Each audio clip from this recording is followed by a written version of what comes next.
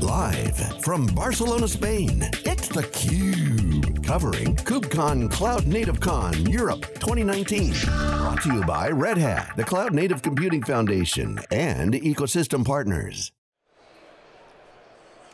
Welcome back to theCUBE. 2 days live coverage here in Barcelona, Spain at KubeCon CloudNativeCon 2019. I'm Stu Miniman. My co-host is Quinn, and happy to welcome to the program, first-time guest, Vijoy Pandey, who's the Vice President and CTO of Cloud at Cisco.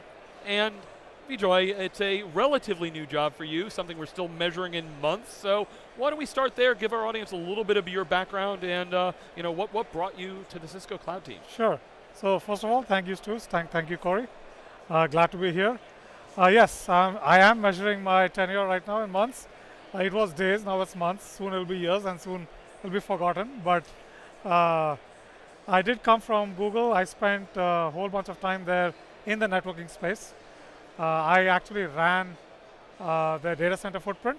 I also ran their WAN footprint for a couple of years, and then I ended up building their automation, modeling, telemetry, data analytics stack for all of their physical infrastructure for a while.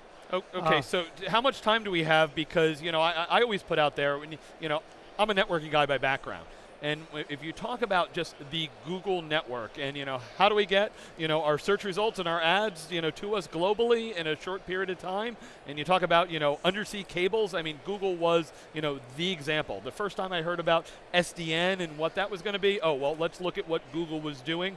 And when cloud rolled out, Google's network was really second to none. Right. Now, of course, you move over to Cisco, which knows a thing or two about networking.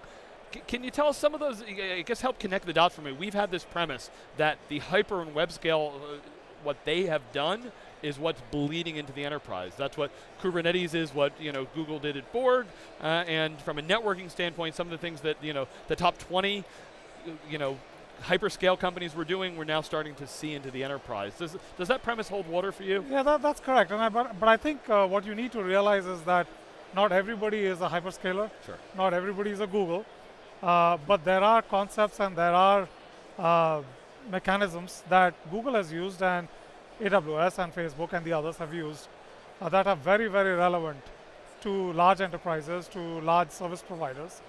And that is the opportunity. I mean, if you asked me earlier why I came and joined Cisco, and you're right, I mean, Cisco is the big behemoth in the networking space, and there is a little bit of a disconnect in how the hyperscalers have approached networking in the past couple of years or few years, and how Cisco's customers and Cisco's go-to-market has been approaching their customers over the past couple of decades. So trying to bridge that gap is what's exciting. And I think there are a lot of concepts that have been developed in the hyperscaler space that do apply. For example, like you said, SDN is a big one. It simplifies how you do networking. Automation is the other big one.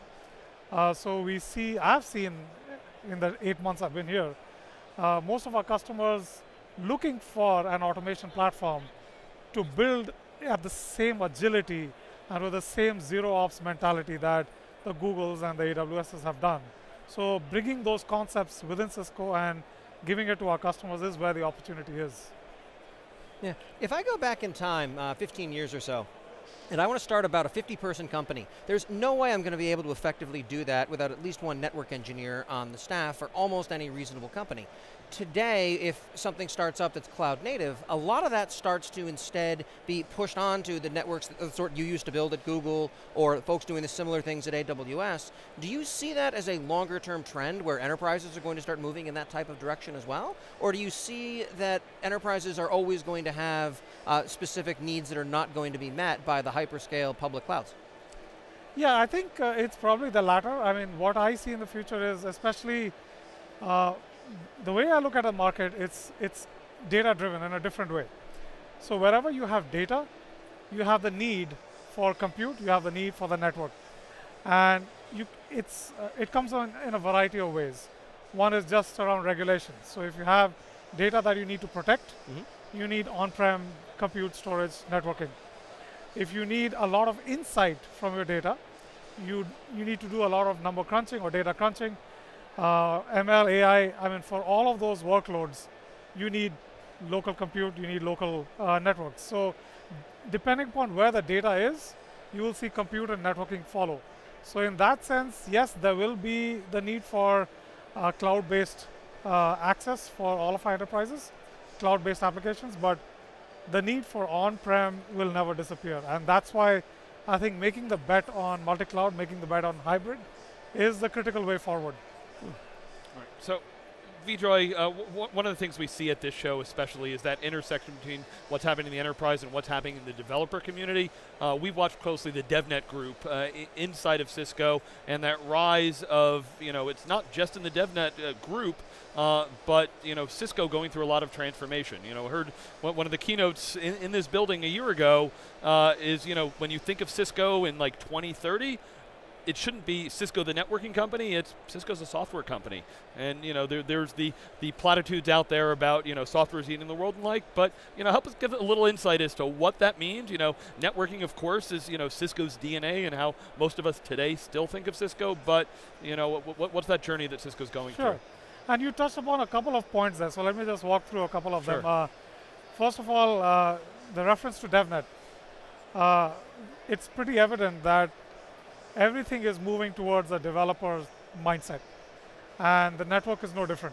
So talking about the automation bits that I mentioned earlier, even at Cisco, the products that we build around even physical boxes, which is the bread and butter for a large majority of our customers, we are trying to move that towards a more developer-friendly paradigm. And instead of going through SNMP or CLI, we are moving towards a very programmatic API, model-driven networks, streaming telemetry, and to do all of those things, you need a developer-centric mindset. So whereas our products are enabling APIs to do those things, there is a need for a community to ingest that API set, and that's where DevNet comes in. So just to be able to train the people who are operating the networks, who are building on top of our networks, you need a community that is familiar with programmability and development and the software engineering principles that go with it. So that's one aspect of the statement that you mentioned earlier, and that's one place where Cisco is going, just with their switches and routers. Another aspect is, in 2030, where do you see Cisco evolving towards? And like everybody else, we are also going through a transformation. We are becoming cloud native internally.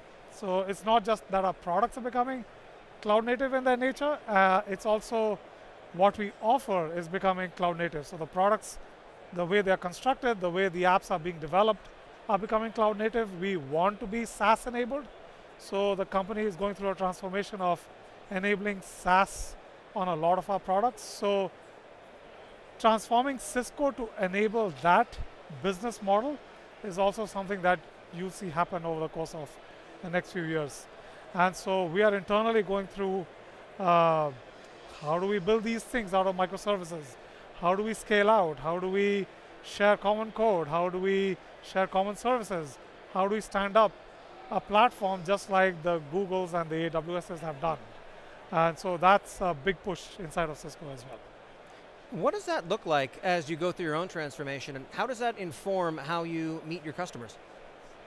I didn't catch the last part. And how does that inform how you meet your customers as you start to gain empathy for what they're going through too by going through it yourself? That's right. I mean, I think, so that's exactly right. So if you look at what Cisco is trying to do, it's no different than our entire customer set.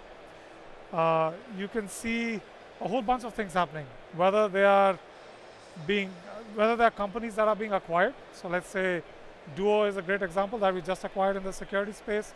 AppDynamics is a great example. So there's a whole bunch of companies that you acquire that are already SaaS-based, that are already microservices-based. Then there are products that we have had internally that are going through a transformation themselves. Our IT department is going through a transformation. The way we are consuming our own products, talking about DevNet, we are actually consuming them in a very programmatic way.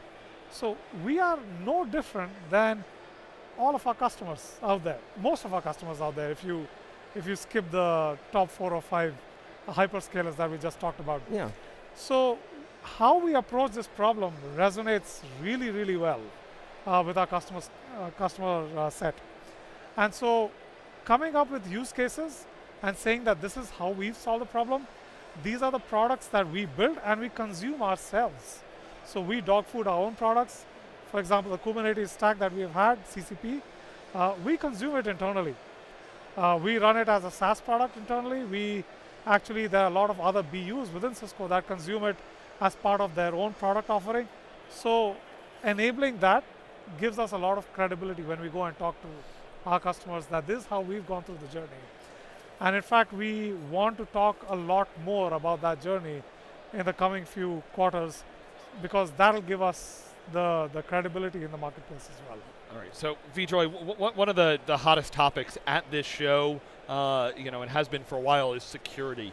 And we know there is a tight connection between security and a lot of times with networking there. On the keynote this morning, you talked a little bit about Network Service Mesh, which is now a sandbox project under the CNCF. Explain a little bit how that's helping to attack some of these key issues. Sure. I think the NSM is just a first step. So the Network Service Mesh is basically doing a couple of things. One is it is simplifying networking so that the consumption paradigm is similar to what you've seen on the developer L7 layer. So if you think Istio and how Istio is changing the game in terms of how you consume layer 7 services, think of bringing that down to the layer 2, layer 3 layer as well.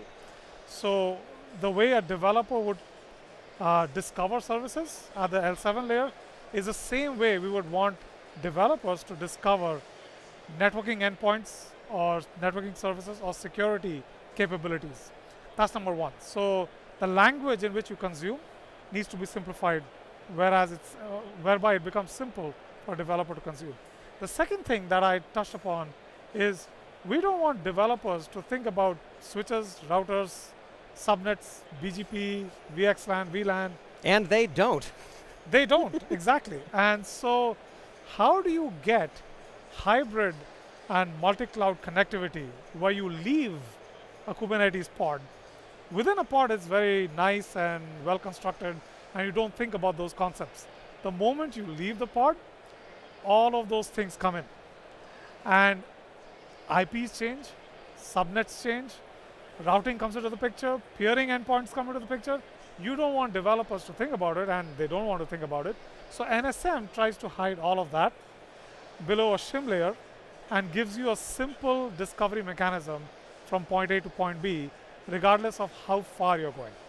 So that's the other abstraction that we're bringing in. The third bit, going back to your security question, today, if I look at how VNFs are constructed, these are basically cardboard boxes, like I said. They are basically, you took the sheet metal that you were building, you wrapped it up in a VM, and you called it a virtualized network function. You could follow the same paradigm, wrap up everything, put it in a container, and call it a container network function. We don't want that to happen. So we want to end up in a world where you want specific targeted capabilities. So if a certain application, all it needs is an IPsec tunnel and nothing else, you should be able to provide just that capability and just basic connectivity for that application. If another application needs a lot more than that, maybe it needs a WAF, maybe it needs something more beyond that, you should be able to provide those capabilities without bringing in other things. So just dissecting the capabilities in the networking and security space and offering them as individual capabilities which are specific to the application is where we want to be. And that's a world we want to enable. Perfect. I guess my last question for you is, when I started off my career as a grumpy Unix administrator, because there's no other kind of Unix administrator that isn't grumpy, I had to learn networking in order to be halfway effective at my job. Today, I think you can do the same sort of operational role without having much awareness of networks, because very often that's handled for you. They're a lot more reliable these days in most cases too. So you have people who are hitting senior or architect level roles that have never really touched networking at all. It's always been working behind the scenes until it doesn't, at which point there's no awareness there among those types of people. Those developers are viewing that as part of the plumbing. It always just works. You don't question whether the water is going to come out when you turn the tap on. Same issue with networking. Do you find that, I guess, the lack of being first and foremost in people's mind, which incidentally is a testament to your success, that is going to start working against you in some ways as people stop thinking about networking as a primary thing they need to solve for? So it's an interesting point, and I think if you think about, again, my background, where I came from, so at Google, we used to have this thing that since we control the application stack end to end, we could build the infrastructure the way the applications would want them to be built. So for example, you would go to a YouTube or an ML application and say, what do you want the infrastructure to be? And in a utopian world, they would tell you, build me this. To your point, what they told us, even within Google, is give me infinite capacity at 0 latency, at 0 cost, and then go away. Right? I mean, that's what developers want. They don't want to think about it till it breaks. Yes. And so, number one, building something that will give you infinite capacity at 0 latency, high availability, and as little cost as possible, I think there is a role for networking for a long, long, long time to come. Number one, because there are architectures and products that enable that. Number two, observability, figuring out how to bump up availability as you go on, getting into zero ops and automation, getting into AI, and making sure that these things operate and run on their own, and there is very little burden on the network engineer or operator. These are all problems that a company like Cisco can bring or solve in this world. And so you will see Cisco just move up the stack. So it's not that these things will disappear, but yes, there will be parts of it that will be plumbing, but there are parts of it where Cisco will move up the stack. And getting the observability, getting SLAs in the network figured out, I think those are the places where Cisco will add value. All right, so Vijoy, I'll ask you to close with how you opened your keynote. Help explain network, please evolve. So this actually, yes, so I think wrapping up in terms of everything that I've just said, a few things that networking needs to do is move forward into the cloud native world where you are building things in the same way that applications are being built today. And so the consumption model, the architecture of the application in terms of microservices, the way you would operate these networks in terms of building very specific SRE teams, those are the ways the network should be built as well. The other thing which is near and dear to my heart is they need to be built in a zero ops manner. You cannot have network engineers and operators muck around with the network anymore because they're becoming bigger, larger, and more complicated than ever before. So we need to move towards a zero ops model, and that's where I think the evolution of the network should be. Well, Vijoy, congratulations on the progress so far, and thank you so much for joining us. Thank you, and it was very nice to be here. All right, for Corey Quinn, I'm Stu Miniman, back with more of our 2 days wall-to-wall coverage here at KubeCon CloudNativeCon 2019, Barcelona, Spain. Thank you for watching theCUBE.